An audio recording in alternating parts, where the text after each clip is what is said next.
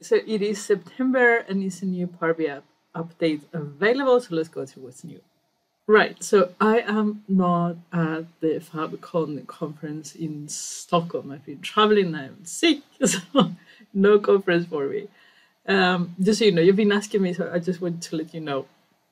There is a new Power BI update though, and we're going to go through the stuff. First of all, dark mode. Actually, one of the developers, Harleen, contacted me and said, Ruth, could you please make sure that you mention this that is important for us, which is number one, you can change back if you change your mind. So if you don't want to have dark mode, you go to options and settings and you'll find it there. Number two, you don't need to restart Power BI if you change modes, and that is useful if you're using the Windows version that it will, change to dark at a certain time. So no need to restart, which is nice. And most important of all, it is that the dark mode is for Power BI desktop, not for your reports. Obviously, your reports, you need to decide yourself if you want to have them in dark mode or not. And it's very hard for them to know how you set up your theme and make it dark mode. So that is something that you will have to continue doing. Right, so for a Copilot, before you have to specify which page you want to have a summary for, now you can have a summary for everything.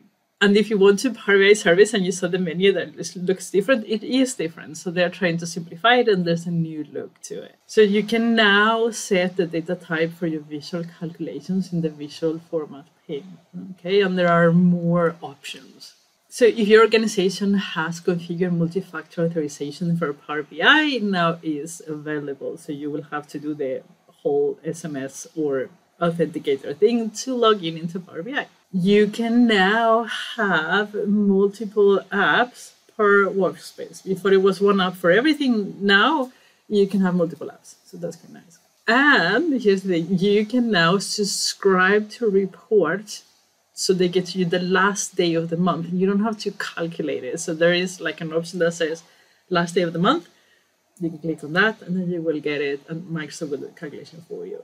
For the modeling part, they have introduced a fabric metrics layer. Neither the blog nor the video said a lot about it. So I went to check around and how to say it. Okay, so there's now a new layer where you can put metrics that you have in your reports, in your semantic model, that's how they call it now, like your data set.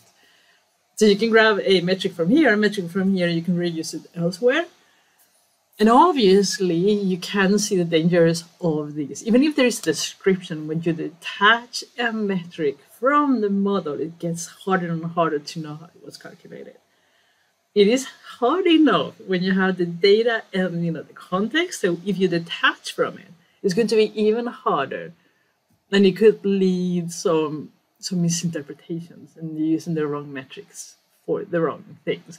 So if you're going to use this, you need to be extremely careful that you do know how that metric was calculated and in which context, right? Because new visitors for marketing is not new visitors for sale or for finance. You just calculate things different depending on the context. So you need to be extremely careful, okay? So you have now live editing of a semantic model in direct lake mode. Okay, so if you need that, congratulations. And for the mobile, if you remember before, you're going to scan the QR code and it will give you a Power BI report. Now you can do the same with NFC tags. Most modern reports support NFC, including nowadays Apple. So you can use that. This is meant for manufacturing and logistics and all that stuff. So you can have tags, I would tell you, like inventory and things like that.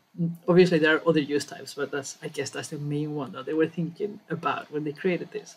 And this is it. There's nothing about the data visualization. It's been like radio silence for months, and we haven't heard anything. I wonder if they've given up altogether, or they're going to give us a big update. It would be nice to know, So they say, it's coming, or Copilot will do it now. Like, what is it? It would be lovely to know. I am extremely disappointed that there's so little progress on that front, because it's the one that, in my opinion, Power BI needs more work, or the most work. But yeah, this is what we have. I hope you enjoy this update, and I will see you again next week. Bye.